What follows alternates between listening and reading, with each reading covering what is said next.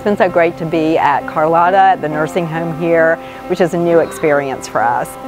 Some of the work things that we've done include painting different rooms. So I painted the pharmacy yesterday and we did the hallway today.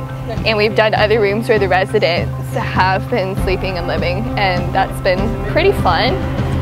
Kind of messy too. Yeah. What's really cool about that is to see how it's brightened things up and just look like a place you really want to be and a place you want to live. And it's been so much fun to work alongside our partners and long-term partners that we've had here in Brazil, who are up there painting with us and climbing ladders. But this team's just found their gifts and all worked really, really well together. And just watching the workers here themselves pitch in when we were painting.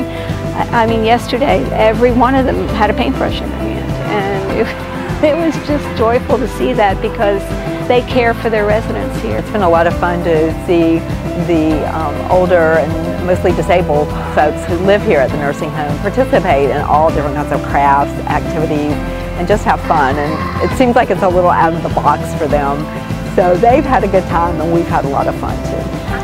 I think I've just been surprised by the big moments and the little moments. We have done a lot of painting and scraping, and that's big, messy work. That's big service.